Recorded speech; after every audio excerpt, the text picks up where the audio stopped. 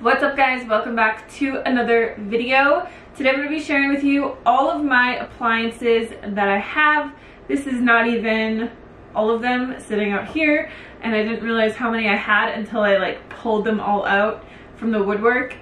There's a lot. Me and my husband live in a 200 square foot tiny house, so we don't have an oven, we don't have a range or any conventional items like that, so we really get by with using more appliances that are made for specific things. Obviously we have 2 Instant Pots, that's key, but using other appliances that are more specialty, for example like a rice cooker and an air fryer, we don't really have the need for a range or an oven, which it would be nice. I haven't been able to cook muffins or cookies or anything that you can really bake in the 2.5 years that we've lived here, and it sucks. But we'll have an oven soon in our new house that we're building. It's just, for the time being, while living in a 200 square foot house with a 70 square foot kitchen, we don't have a lot of space. With that being said, I have a lot of appliances that are really helpful with obviously eating a plant-based diet. Me and my husband are vegan. I've been vegan for 6 years. He's been vegan a little bit over 8 years, and we cook totally oil-free. So I'll be talking about how some of the appliances can really benefit you when you're trying to cook oil-free as well,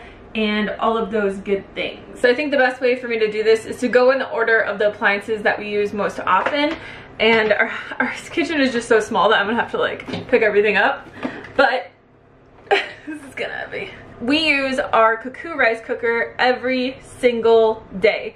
And these are expensive rice cookers. I'm not gonna lie to you, we actually got this for free from Cookware probably 3.5, 4 years ago. So we've had it for a long time. It's worked totally flawlessly. It makes the best sticky rice in the entire world.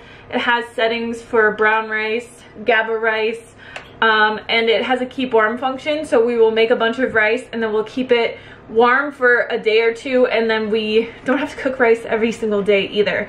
And it stays totally warm and perfect in the Cookware rice cooker. With that being said, I know that they are very expensive rice cookers. They're totally worth it. If you've ever wanted one and you just aren't sure about it, I would highly recommend buying a Cookware rice cooker. But as I said, they are expensive. So this one I think was about $500 to $600.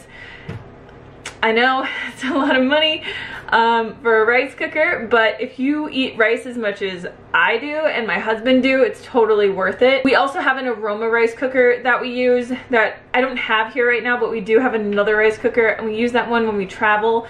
That one works totally fine as well, and I think they run about $30. So really just find whatever fits in your budget.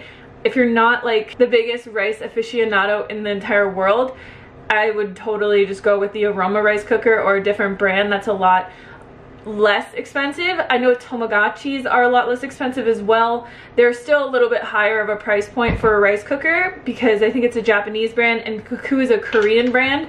So these are made by the pro rice eaters of the world. The good thing about a rice cooker is that you can cook steel cut oats in it, you can cook quinoa in it, different types of porridge, and it's not, you don't have to just use it for rice. We actually just use this for rice. So that's definitely the appliance that we use every single day without fail. The other one that we use every single day is our Instant Pot. We do have 2 sizes of an Instant Pot. So we have the 3-quart and then we have the 6-quart. And people are always asking us what the difference is. Obviously the only difference is the size. This one was one of the first ones that we got, and it's a little bit different. The buttons on it are different, the cord's different. This one has a much more sturdy cord. The biggest thing that I see with people in these is they're afraid of them exploding. I've never had that happen. I've never been afraid of that happening. I don't think that it would happen. And I think the biggest issue that some people have, which sometimes we have it as well, is that sometimes it won't come up to pressure, and the only reason that happens for us is because we fill this too high. So if you fill your Instant Pot too high, sometimes it will weigh it down too much and it won't come up to pressure. The Instant Pot is great because you don't even need a rice cooker if you have one of these. You can cook rice in this, you can cook beans in this, you can cook soups, stews, chilies, oatmeal, literally everything that you can cook from that kind of perspective that's more of a mushy thing, you can cook in an Instant Pot. And the biggest tip that I would give you guys is you can go on Amazon and you can buy extra little inner pots. So for us, we have 2 of these in the 3-quart size, and we also have 2 in the 6-quart size. The reason that we got the 3-quart is because for me and Derek, we were finding that we were just making way too much food. So I would say for 2 people, a 3-quart would be a perfect size for 2 people or for 1 person. If you have a family of more than 2 people, you might want to go with the 6-quart. I think they even have, they have an 8-quart as well.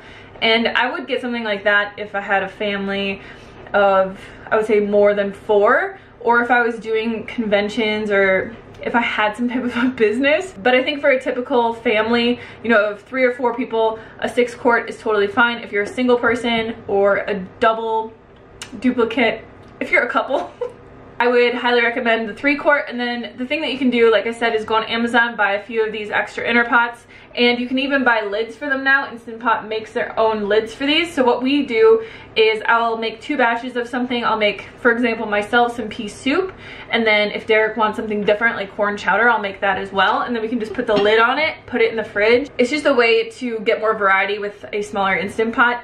Or you could cook rice in this and put it in the fridge and then use it as your rice cooker as well. I would say out of all of the appliances that I have, an Instant Pot is probably the one I would recommend the most, other than my Vitamix, which I'll talk about right now. The next appliance I use every single day is my Vitamix, and I mostly just use this for basically everything that you need a blender for.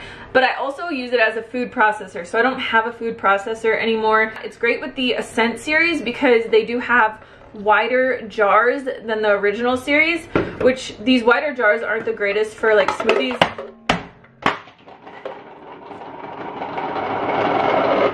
They're not the greatest for smoothies or banana ice cream because you really do have to fill it up quite a bit more to get it to come down through the vacuum and actually blend things. But it's great for a food processor. So I'll use this to like chop up pico de gallo or different salsas.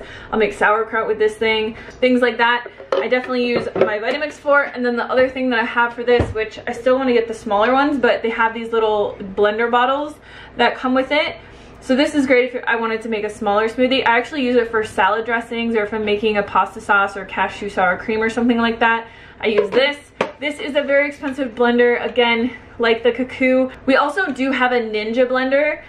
It's just the single, it's like this, but it's a little bit wider. I'll put a picture of it here. I don't have it here right now. It's at my parents' condo. That one is also really great. I think it was $70 for that blender at Walmart. So if you want a blender that's really going to just blast the crap out of your stuff and really blend it up well, I have made dressings and sauces and stuff like that in there and I've had no issues. It's basically been the same as the Vitamix. I personally just really like my Vitamix, but if I didn't have $300 or $400 to spend on a blender, I definitely get the Ninja blender. I wasn't planning on mentioning this, but since we're talking about blenders, I just thought of it. I highly recommend everybody gets an immersion blender. So this is a stick blender, and these work really well for salad dressings. If I'm making a creamy soup, I don't have to try and transfer like a hot liquid from my Instant Pot into my Vitamix. I can just stick this in my Instant Pot and blend up whatever I want to blend up.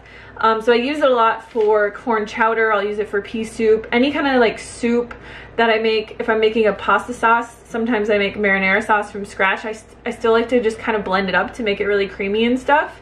This is definitely worth it. I think this was $20 on Amazon. I will link all the appliances that I have down in the description box for you guys. The next thing that I use pretty frequently is my air fryer. So this is an air fryer that a company sent me. It's been probably 6 months that I've had it and I haven't mentioned it yet.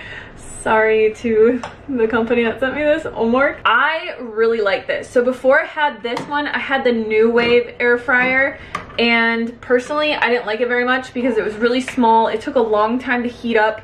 This one, as you can see, is like massive. I can cook so much stuff in this air fryer, and what I like about it the most, there's no plastic on the inside of this air fryer. So this is all metal. This is a fry pan that you just can take out, and that's what I like about it, because some of the air fryers do have a lot of plastic parts on the inside of them and it can make your food taste like plastic. So this one I definitely like. I don't know if this one is on Amazon, but I will leave the link for it below. If you have an oven, I wouldn't highly suggest getting an air fryer, because an air fryer to me, like, it's like a mini oven. It's like a convection oven. So it'll heat stuff up, it blows a lot of air around, but it doesn't fry things. So the number one reason that I would think that it's really good for people is if you eat any kind of like vegan processed junk food, say you like Gardein tenders or the meatballs or field roast sausages or whatever, I always throw that stuff in here just because it does get rid of a lot of the oil that's in it. So you'll see like all the oil on the bottom of the pan when you're done cooking it, instead of it, you know, putting it on a pan and having it just cook in the oil and then be really oily, cooks off a lot of the oil. And that's one of the things that I like about it and why I would think it would be different than an oven. But if you're just making oil-free vegan food or oil-free fries or cauliflower wings or whatever, and your food doesn't have any oil in it, it's going to turn out basically the same as it will in your oven. My next favorite appliance is the Cuisinart griddler. So this Cuisinart griddler, I like it because it's totally non-stick. Some people say that the non-stick part is actually has some chemicals in it. I don't cook on it all that often, so I don't really care that much. I know it sounds really bad, but this thing, I like to cook hash browns on it. I'll cook pancakes on it. The griddle that it comes with has two sides, so you can cook flat things or you can cook, you know, like burgers or something like that on here. You can buy separate waffle plates for it. So I love things where you can make it and it's a multi-tool.